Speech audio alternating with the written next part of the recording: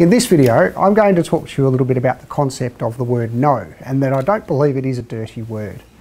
And I don't make a habit of giving parental advice. I don't believe that is my role, but I am going to break that rule today because I think this is important, given that we have a lot of, I guess, parenting styles at the moment that might suggest that it's not okay to say no to your children.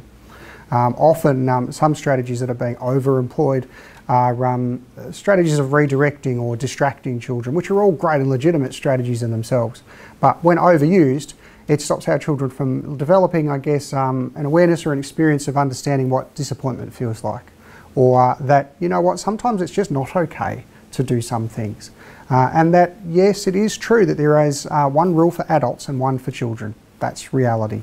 And so, I guess, what I'd employ or encourage all of our families to realise is that our role as parents is also about teaching our children the difference between what is okay and what is not, and that it is all right to say no.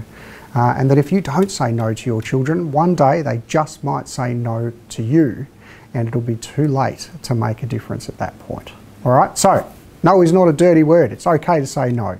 It's all right not to allow children to use and play rated M games or watch those MA movies late at night. They all have an impact, and they all make, I guess, a difference or influence children's perceptions of the world. And so our role is to protect them from those things. It's okay to say no.